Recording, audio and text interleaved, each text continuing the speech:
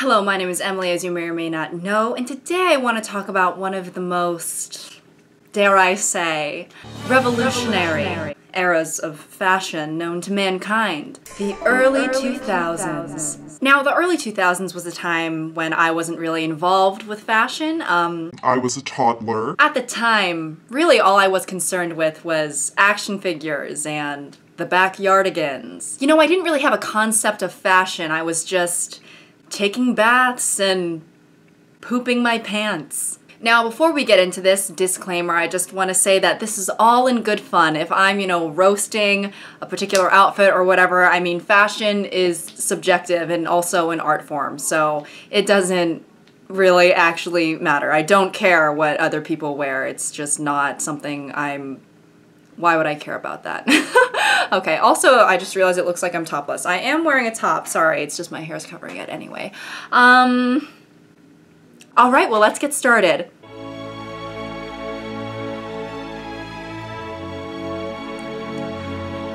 I personally think this is a very bold statement. It kind of looks like a rejected American Girl doll because the outfit is too risque, so she became a Bratz doll who did not sell very well. I don't know how to explain this, but her shirt, it looks like kidneys.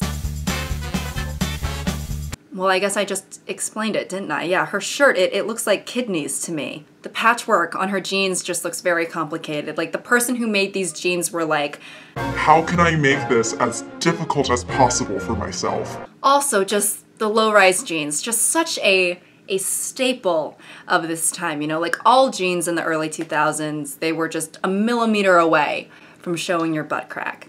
It's just one wrong move and just anus on display. Anus for all to see.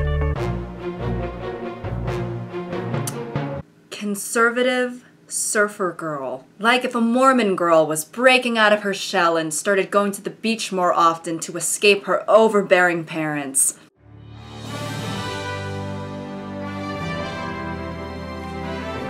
I mean, this is just iconic. There's really no ifs, ands, or buts about it. I personally think this should be on the cover of every American history textbook there is known to man. Or forget about the cover, it should just be every picture in every American history textbook, period. Like, it doesn't even matter what part of American history we're talking about, just every single chapter, page after page, just the same photo of our Brit and Jess. Imagine teaching like that. Hello class, so as you all know, we have been focusing on this country's historical figures, and today we will be talking about the explorers Lewis and Clark.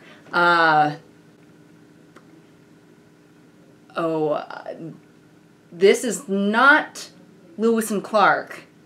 However, the photo is iconic, so let's talk about this instead. Although it is iconic, there's something about it that's very haunting. It looks kind of threatening, almost like the denim is going to eventually take over their bodies and just consume them like some sort of gene monster with a mind of its own. Denim demon. Like if Venom was jeans. Sorry. Hello? Hey, are you busy right now? I'm in the middle of making a video. Sorry, I don't have this number saved. Who is this? That's irrelevant. I just wanted to say that your phone case is very ugly. Wait, what? That's why you're calling me? Yes. How do you even know what my phone case looks like? I can see you. Oh, what the hell? You should get a new phone case, and I know just the place to get it. Casetify offers chic and protective designs that are equally stylish and practical. I'm sorry, is this the sponsored bit? Yes, why else would I interrupt your regularly scheduled programming? I wasn't ready, okay? Just give me a second. Okay. Okay, it's been a second. Okay, sorry. I'm just trying to gather my thoughts. It's hard for me to wrap my head around all the great selection Casetify has, from their custom cases to their other cool and unique designs. I mean, that's fair. It can be pretty difficult to comprehend, especially since they've done so many awesome collaborations, from Coca-Cola to BTS. Yeah, I mean, you kind of just broke into my house and started bombarding me, so. That's true, I am a stranger that just showed up into your house, so. Yeah. So how about I just show the viewers Casetify's cool custom case page and it will, give you some time to call the cops. Oh, okay, yeah, that sounds good. With Casetify, you can customize your own case using a variety of different designs and then choosing a text, color, and font. This way you can really make your phone case your own. Casetify offers both stylish phone cases and military-grade drop protection. It does what a case is supposed to do. They really protect your phone. Casetify cases will keep your phone safe through drops of more than 6 feet. Their impact cases are engineered with a 2-layer construction of Chi-Tech material. So if you drop your phone with a Casetify case, you can be sure that it will protect it. Wow, that sounds amazing! Oh, sorry, no, officer, I'm not talking to you.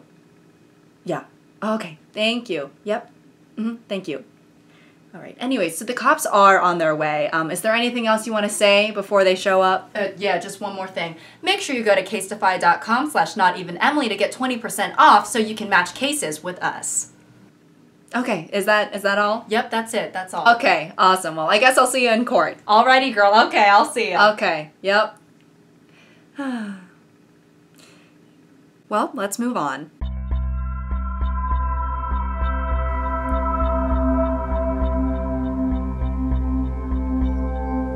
So there's definitely a lot going on here, but honestly, I think Pink is kind of a brave heroine for wearing this. This outfit definitely has like customized Sim vibes, with all due respect.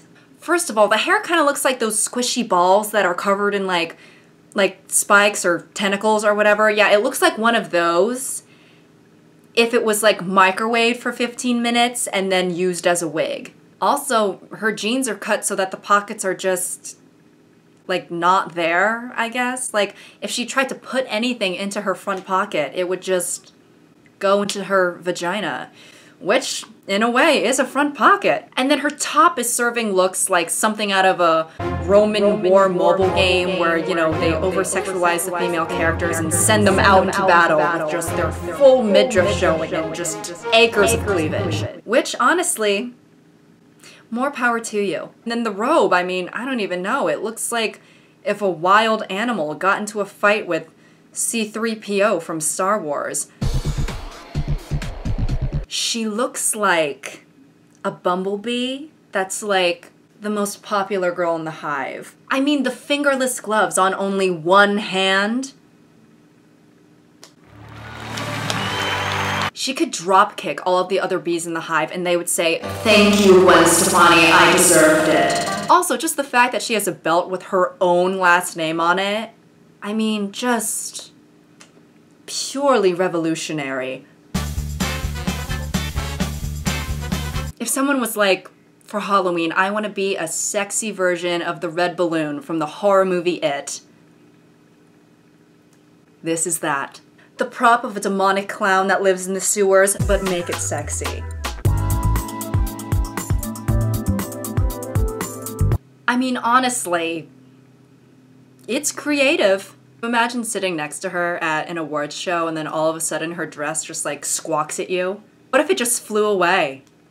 And then, you know, just nips out on the red carpet. It's like a nip slip to the max. Just your entire dress just flies away. I mean, that's more than a nip slip. That's a...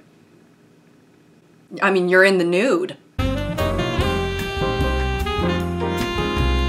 This outfit looks like she was like a performer on a cruise ship, but then the ship crashed. Or, you know, maybe like a pirate princess who like pissed off a parrot with a very sharp beak. It just looks very torn up, which, I mean, I think it was done on purpose, you know? It looks like she was in a rush to get to this event, and instead of putting her clothes into the dryer, she put them into a blender. But you know what? She looks very confident, though, so 10/10 in my book.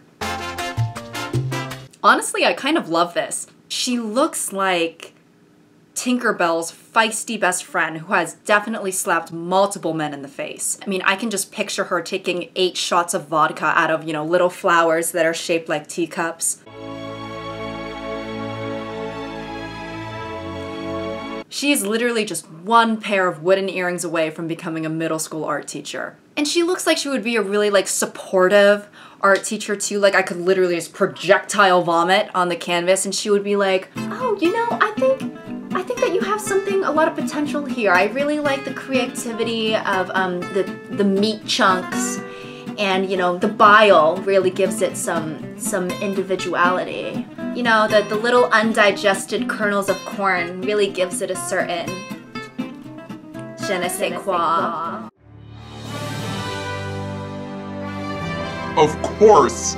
It would not be a video about 2000s fashion without our queen, Ashley Tisdale. You know those stores like Justice, Limited to Claire's? It looks like if all of them threw up into a bucket and then Ashley Tisdale was just dipped into that bucket, baby. Double dipped even. My favorite part of this is either the piano clutch that looks like, I don't know, a pencil case I would have had in middle school or something, or the shark tooth necklace, cause just chef's kiss.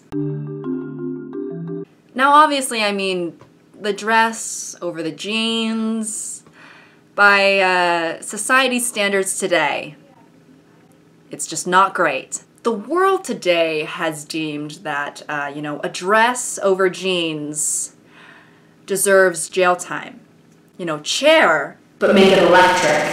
However, in this essay, I will argue that Anne Hathaway is literally so beautiful that it doesn't even matter what kind of heinous fashion crimes she commits, because most of the time I'm not even going to be looking at her outfit, I'm going to be looking at her face. She could literally wear roadkill.